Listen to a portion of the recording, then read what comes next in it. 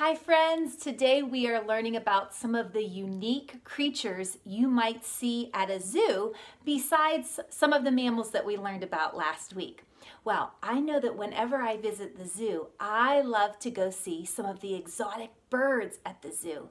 In fact, I have some birds behind me here that you might see at the zoo. I've got a parrot up here. Now, the parrots you see at the zoo are not going to have a beach shirt and straw hat and flip-flops. This parrot is ready for the summer. But you might see some real parrots. You also might see some toucans, maybe peacocks, and even flamingos. In fact, flamingos are my favorite bird to see. So today I thought it would be fun if we made an art project, if we made a flamingo and a peacock using our handprints, okay?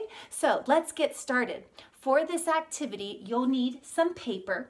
You will also need some paint. I've got some blue and pink paint here. Now, if you don't have paint, that's okay. If you have some pink and blue paper, that would be great. If you don't have pink or blue paper, you could always use just markers and crayons, okay? So what I did is I took some of the pink paint and I put it all over my hands, and I made two handprints with my thumb going down, okay? And I let that dry. I also did it with the blue. I just made one blue handprint. We're just gonna make one peacock in just a little bit. But if you don't have the paint, once again, that's okay. You could trace your hand onto pink or blue paper and then cut your handprint out. If you don't have pink or blue paper, just use some markers and crayons. Trace your handprint, make sure it's going down, and color it in with some crayons, okay? Well, since I've got my two pink handprints, we're gonna turn these into two flamingos that are looking at each other. You will need a pink marker or a pink crayon. We're going to make the neck of the flamingo first. So I want you to come right over here to this part where your palm would meet your wrist, and we're going to make like a candy cane. We're gonna go up and over, and then we're gonna go back around. So this is going to be our flamingo's head, and then we're just gonna color that in. Flamingos are known for having their long necks. And let's come over here to this side and let's make the same one, but we're gonna make the candy cane going the other direction, okay? So I'm gonna go up and around and back down and then color that in. I was learning some interesting facts about flamingos. Did you know that the reason why a flamingo is pink is because of what it eats? Yes, flamingos have something in their system called beta-carotene, and the beta-carotene comes from the crustaceans and plankton that the flamingo likes to eat. Well, when flamingos are taken to a zoo, if they're not given enough food that has that beta-carotene in it, their feathers can actually start to turn white. So the zookeepers have to feed them lots of shrimp in something called flamingo chow that has that beta-carotene in it. Isn't that interesting? So that's why a flamingo is pink.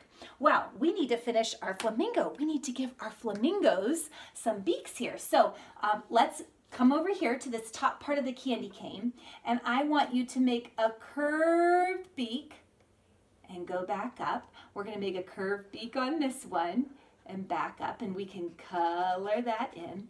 The flamingo's beaks are a black color. I also learned that a flamingo uses their beak to dig down in the mud and to scoop out those crustaceans and plankton and shrimp things that they would want to eat. And it said that the mud that they get in their mouth, it just kind of filters out, just like this strainer. Mom or dad uses a strainer when they're cooking noodles, pasta, and they have to strain the water from it so that the noodles stay in here and the water comes out. That's what the flamingo does with their beak. They strain out the muddy water, and then they can keep the yummy food in their system. Okay, well, let's make an eye for our flamingos. We're just gonna put one dot because it's like we're looking at our flamingos from this side. And now we need to add just some legs, and then we're done with our flamingo. I'm gonna take my orange marker here, and do you see my thumbprints that are down? That's gonna be the beginning of the leg. I'm just going to make a sideways V going like that. In fact, I'm not sure if you can see that or not. There we go. And then I'm going to start up here at the top and make the other leg just going straight down like that. So over here, I'm going to do the same thing. I'm going to make a straight line down. And then for this thumb part, I'm just going to make a slanted line and go in. Those are my flamingo's legs. I think I might make them a little bit thicker so that they show up. I'll zoom in here in just a minute to give you a close-up look. But my flamingos are done.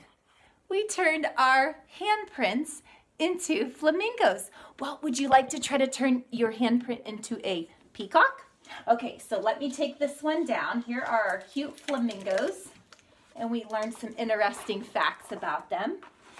Let's get our blue handprint, and remember, if you didn't have blue paint, if you just cut out some your handprint from some blue paper, that would be perfect.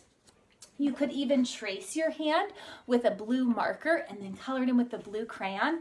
Now, for this peacock, I do have some yellow paint that I want to add because the peacock's feathers are real colorful. So I'm going to go back over some of the blue parts for my feathers with some yellow paint.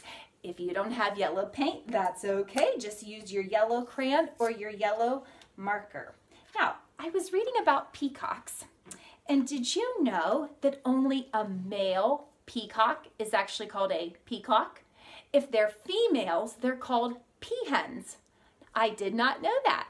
And did you also know that a peacock, the male, he's the one with the bright, beautiful feathers, and he uses those feathers to strut around and attract the ladies. Yeah, interesting. The female's feathers aren't as colorful. They're kind of like brown and gray, more dollish colors. Very interesting. Okay, well, let's take that yellow paint, or you can just take a yellow crayon or yellow marker, and on your fingerprints, I want you just to add some dots. These are going to be the colorful parts of our peacock's feathers. My tray is wanting to fall down just a little bit. Now, we're not going to add any to the thumb because that's going to be the head of our peacock. Okay, so let me wipe my paint off my finger just a little bit.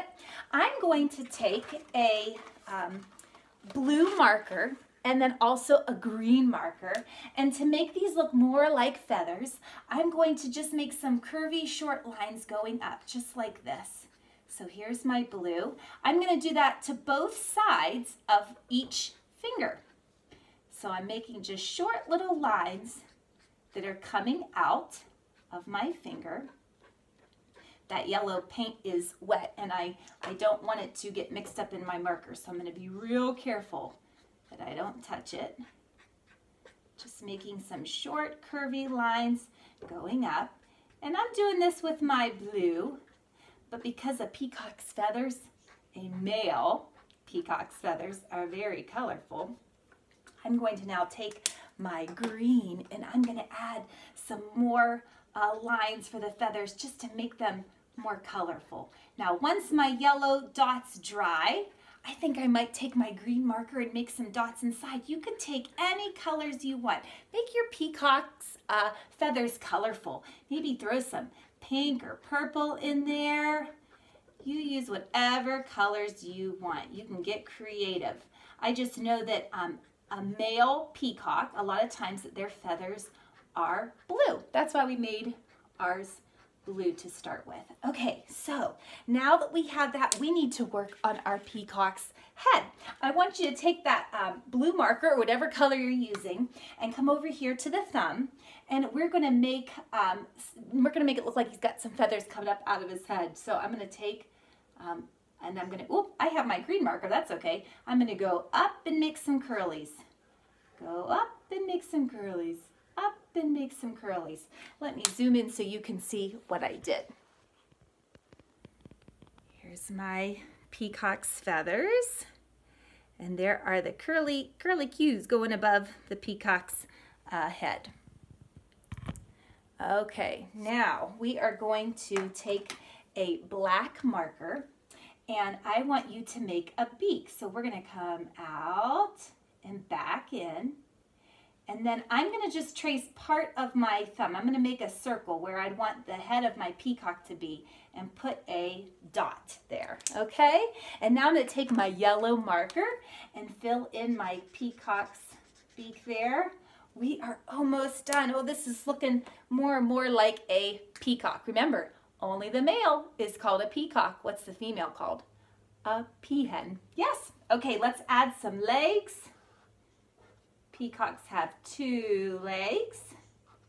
They can walk around on, strut around on, and now my peacock is all done. He is ready to strut around and attract all the ladies by spreading out his beautiful feathers. I hope you had fun turning your handprints into some cool birds that you might see at the zoo. Okay, see you in a little bit. Bye, kiddos.